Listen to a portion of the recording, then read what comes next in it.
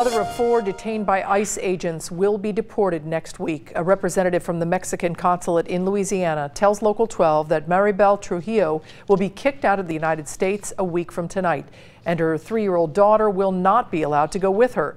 The 6th Circuit yesterday denied Trujillo's request to stay in America. Her priest sat down with Maribel's husband today. One of the things he expressed was simply the powerlessness of being able to do something. Trujillo fled Mexico 15 years ago. She had no criminal record while she was living in Fairfield.